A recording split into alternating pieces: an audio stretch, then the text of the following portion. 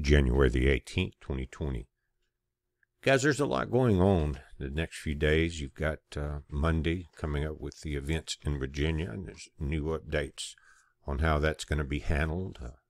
No guns are going to be allowed downtown in the square area, and there's one way in and a couple of ways out, but everybody will go through a big gun screening, so expect delays according to the report, regardless of who's coming in there, whether you're pro-gun or anti-gun.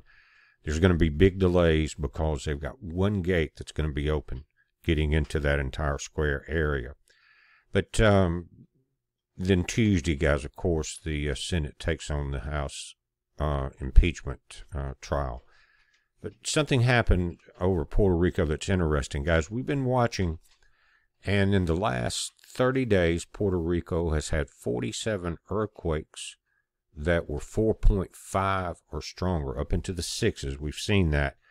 And, you know, a lot of this just got to do with location. And the Earth is a spinning globe, and the closer you get to the equator, the more centrifugal force that's involved there. Guys, there's in the oceans a phenomenon called the equatorial bulge. And the ocean is actually about 400 foot higher at its peak in that location, simply because, just like spinning on a merry-go-round, it's trying to throw everything out and off of it.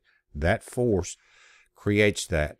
Same thing happens with magma. If you think about it, we think about all these, again, 47 earthquakes in the last 30 days, 4.5 or stronger. But for years, now, I've never done a video about it. I've heard about it. There's been prophecies of meteorites or meteors, space rocks or asteroids striking near Puerto Rico or hitting the island. And this year, I guess in the last 7 months, there's been 2.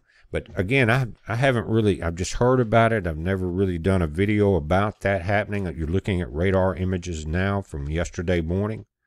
But I'd like to hear your input in the comments about information you have about these meteorite or asteroid prophecies. Again, in the last 6 months or 7 months, we've had 2. Now, this happened yesterday morning, January 17th, and it's radar images as this space rock, they're calling it, entered the atmosphere, and the explosion was heard on the ground. Everyone heard it, and it was in broad daylight. It was a big fireball. At first, they thought a plane had exploded, but then they realized it was moving too fast. And then reports came in after that explosion of splashdown in the waters off of Puerto Rico. It says on January 17th, the islanders felt the jolt, but this one came from the sky amidst the earthquake swarm that we're currently experiencing here in Puerto Rico. We were also nearly impacted by a giant rock from space, reports Frankie Luciano of Cabo Rojo, PR. The explosion is shown in this weather satellite image from GO16. Now, at the top, again, this was yesterday's morning. It's really the point of entry to where they explode as the friction builds up entering the atmosphere. And the one in June during hurricane season, right in Hurricane Alley, June 22nd, was larger. Now, I did not get any reports back in June of splashdown sighting, but on the one yesterday we did. I think it's interesting because, again, I think it has to do with the location on Earth as much as anything else. But it would be interesting because I'm sure there's some of you guys that know quite a bit about this prophecy, and have seen 2 events now, again, from June to January. But the one on the bottom looks larger. But I'm doing this kind of as a heads up, but I want to look at all the information that's coming in about it. Now, Eddie Irizarry, a Puerto Rico astronomy professor and vice president of the Caribbean Astronomy Society, said the meteor was visible across Puerto Rico in broad daylight. He said he got reports from all corners of the island. That makes it into quite a rare event, he said in a phone interview. Said the meteor was visible for up to 10 seconds and that he suspects it was at least a couple of feet in length, given reports that it left a smoke trail. People on social media reported seeing the meteor hit just off the coast of the capital of San Juan. Reports could not be immediately verified. We possibly will get some video on this. Meanwhile, officials at Puerto Rico's main international airport said they captured the event on camera, but flight operations were not interrupted. The event scared many in the U.S. territory that is experiencing strong daily aftershocks following a 6.4 earthquake on January the 7th that killed one person and caused an estimated $200 million in damage along the island's south coast. Now, earlier in the week, Trump released a lot of money going to aid to that area, so you guys keep your heads up.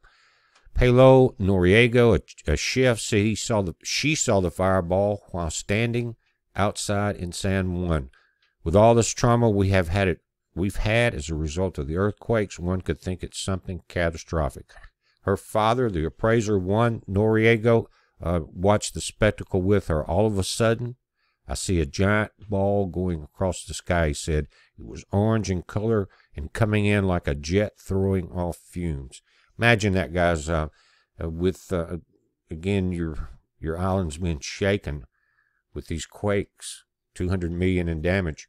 Lives have been lost. A lot of people were hurt. You know, we saw images in a video with buildings collapsed. So they, again, help is coming that way, but it makes you really start paying attention. But again, I want to hear any reports that you guys have had and any updates on the reported prophecy of a Puerto Rican space rock strike. Is kind of what they're calling this. It's a heads up, guys. Be safe.